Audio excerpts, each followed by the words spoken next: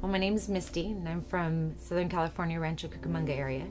And I came up here with a friend to stay with people that I don't even know, to come to Bethel Church in hopes for healing for cancer.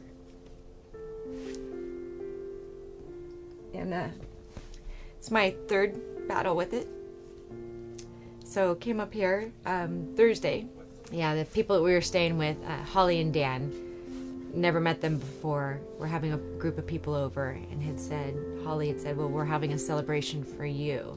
She knew about my circumstances and what's going on, and went there and ate and met a bunch of wonderful people. And then she very excitingly took me to a back room with 5 other people who were very excited and happy to be there. And for about 2 hours, they prayed over me. I have a cancer in my lungs and a tumor in my neck. I have cancer as well. And in that 2-hour period of sitting there and having them pray over me, I could feel my cancer tumor, along with the fingers that it has, pull back, harden, and continue to keep getting smaller and smaller. As they pressed in harder and harder, it kept getting smaller and smaller. And they kept feeling it. Well, it's almost gone. We're gonna keep praying and go all the way. And then at one point, one of the guys that was praying over me stood back with such conviction and said, "It's gone. Feel it. It's gone." And I looked at him like, there's just no way. There's no way. And after feeling my neck, and I couldn't find it because it was so big for me, and just the slight touch of it hurt so much, that when I felt it and it was gone, and my voice was back, and I could breathe good, and I didn't have any pain, I just broke down and fell over and cried and just couldn't believe it. It was amazing.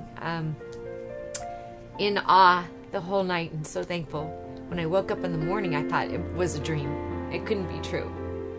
And so I felt it, and it was gone. So for 2 hours, I prayed and cried. It was such a blessing. It was such a blessing, it was. And it is. And in such excitement trying to explain it to some people, they kind of look at you like you're crazy. How could that be true? It's not true. And other people that you know, you can just feel God's presence just look at you right through your soul and say, "Praise Jesus." And you're like, wow. So you get it, because I know what I felt, I know what I had, and I know what I feel now. And it's gone. And I've gone, since then I haven't thrown up from the chemo. My color is back. I feel good. I feel energized. I don't feel like my bones don't even ache from the chemo. It hurts so bad sometimes to even chew gum or go up a flight of stairs. And I don't feel any pain.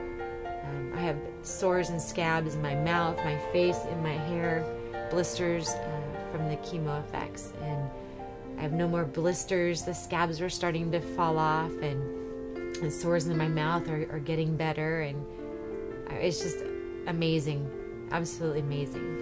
So then came here today for additional prayer, because Holly said to keep pressing in and keep pressing in. And in doing so, coming here, I explained my story to the 2 people that were praying for me, and they wanted to press in even further. And they said, "We want to get rid of all the cancer and make you cancer free, because this is ridiculous. You've had it for 3 times, and 3 times the charm and you're done. This is it for you." And so they pressed in, and in doing so, there were some issues that I had with a family member that nobody would have known about. And one of the ladies that prayed over me had said, "I'm going to be this family member." And I thought, whoa, how do you know that? And asked for forgiveness and for a lot of things that there's just no way anybody could have known. And it had to have been God saying, "It's okay now. It's okay." And then in doing so, then I got baptized within the Holy Spirit. And oh, what an amazing feeling, and healing in that as well. For someone that doesn't believe, sometimes you think, do miracles really happen? You see a lot of stuff on TV and you think, I just don't feel that that's right.